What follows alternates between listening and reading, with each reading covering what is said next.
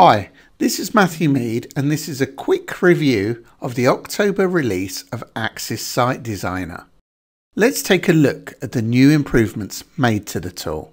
The first improvement is the addition of global Zipstream settings within the project scenarios. As you can see here, as you change the zip strength, the storage and the bitrate automatically changes.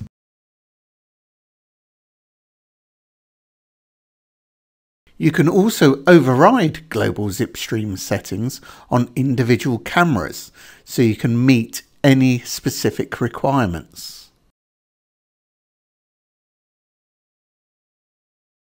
The project Zipstream settings are also available when selecting your recording solution.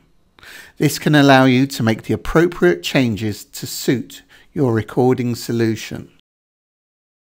The next exciting addition to Axis Site Designer is the ability to define IP addresses. You can add an IP address range and Axis Site Designer will tell you how many addresses are available in that scheme and automatically associate them with the devices in your design.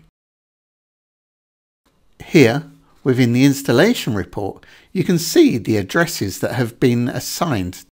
At the bottom of the report, you also have a table highlighting all of the devices and the IP addresses.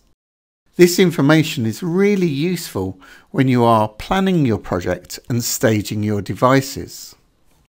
You can also override the automatic assignment and add individual addresses to each device.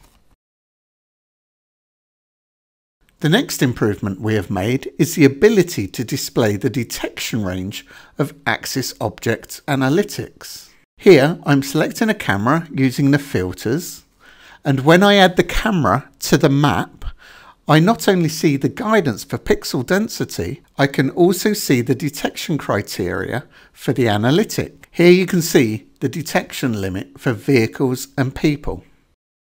Finally, we now highlight what's new in the tool.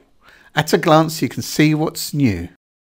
You can also click on the YouTube link and see the latest review video. I hope you found this video useful. Thank you for watching.